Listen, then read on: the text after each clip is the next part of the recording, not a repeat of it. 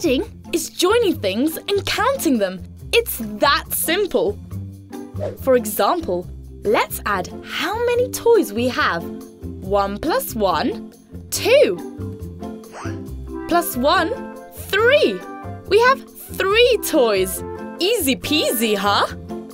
As you can see, we use this sign when we are adding, and it's called plus. Let's do another example. If a chicken lays 3 eggs, and another chicken lays 5 eggs, how many eggs do we have in total? Let's see, 3 eggs plus 5 eggs is 1, 2, 3, 4, 5, 6, 7 and 8 eggs. When we're adding, we only write down the number. We don't say what we're talking about, so it's easier to write. If we add 4 blue marbles plus 2 green marbles, we write 4 plus 2. That makes a total of 6. So we know we have 6 marbles. Each one of the quantities that we add are called summads, and a simple addition can have as many summads as we wish. Additions can be written vertically, like this one, or horizontally, like this one. For now, we've seen very simple additions, but it's time to do some that are a little more complicated. To add larger figures, such as 32 plus 56, we place one summad under the other, ones under ones, and tens under tens, like this. Then we add a plus sign. Now we need to add the ones from both summads. 2 plus 6 equals 8. And now let's add the tens. 3 plus 5 equals 8. So the final result is 88. That rhymes with cake.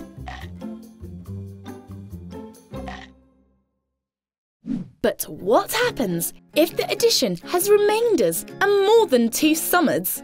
It's easy peasy. Let's add 15 plus 27 plus 4. As we've seen before, we place the summads under each other, ones under ones, and tens after tens. It looks like this. Now we add the ones. 5 plus 7 equals 12, plus 4 equals 16. With the number 16, 6 represents ones and 1 represents tens. Because there are no more units to add, we put number 6 by the result. But number 1 represents tens, so we can't place it yet because we haven't added tens. So we turn it in a new summad and we take it to the tens column. Now we can add up all tens. 1 plus 1 is 2, plus 2 is 4. And we put number 4 in the results, under tens. So the addition's final result is 46. Easy peasy, huh? Now we've learnt to add with remainders.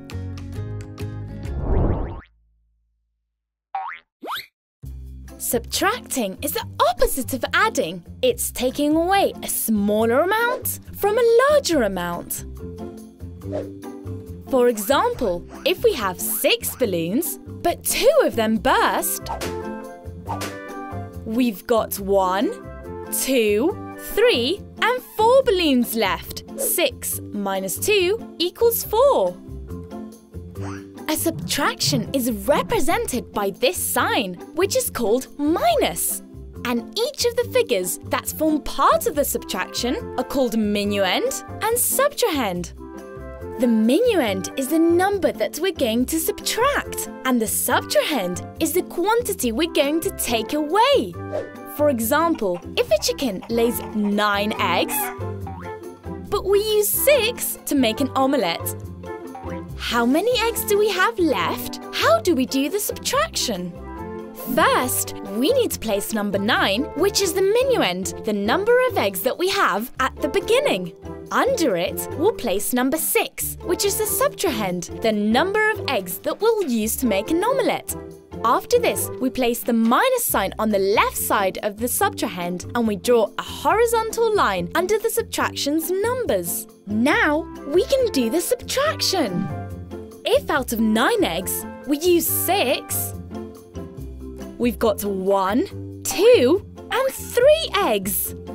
Now we know how to subtract simple figures, but now we're going to complicate things a little more. To subtract larger figures, for example 56 minus 32, we need to write down the minuend, 56, and under it, the subtrahend, 32. Always placing units under units and tens under tens. After this, we place the minus sign and we're ready to subtract. 56 minus 32 is equal to 6 minus 2 equals 4. And 5 minus 3 is equal to 2. That means that the final result is 24. Easy peasy, huh? Now we're going to complicate things a little more. We're going to subtract with the remainders, but don't worry because it's easy peasy. We're going to subtract 63 minus 45. First, as always, we subtract the units. 3 units minus 5 is, whoops, it's impossible to subtract 3 minus 5. So, what do we do? Well, it's easy peasy. We transform one of the tens from the minuend into 10 units, and we take them to the units column. Since we had 6 tens and we've transformed one of them into units, we've got 5 tens left. We then add these 10 units to the 3 we had in the minuend, meaning that we've got 13 now. Now we can subtract the units. 13 minus 5 is equal to 8. We have 8 units. Now we need to subtract the 5 tens we had in the minuend and the 4 tens that we had in the subtrahend. 5 minus 4 is equal to 1, meaning that 63 minus 45 is equal to 18. It's easy peasy, don't you think? Now you have to practice lots.